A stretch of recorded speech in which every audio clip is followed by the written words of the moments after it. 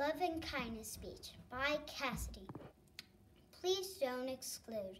When you exclude, it makes people feel unhappy. When people are unhappy, it makes them angry.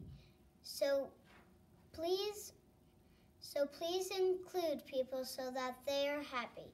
And don't say you can't play. Here's one of my examples for including. Once I was sitting at the picnic tables, and one of my friends said, Can I play with you when you are done eating? And I said yes, and we played on the monkey bars for the rest of the recess. Another time I was bringing my Chinese jump rope, and a crowd of kids came over, and I teach the kindergartners, first, second, third, and fourth graders how it's played.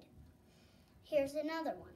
Once I held the door for the class, and one of the kids said, Thanks, can I play with you when you are done? When you are done, can we play tag together? If we can, then I will eat fast, so we will have lots and lots and lots of time to play at the play structure. Then I said, Thank you. I will play with you.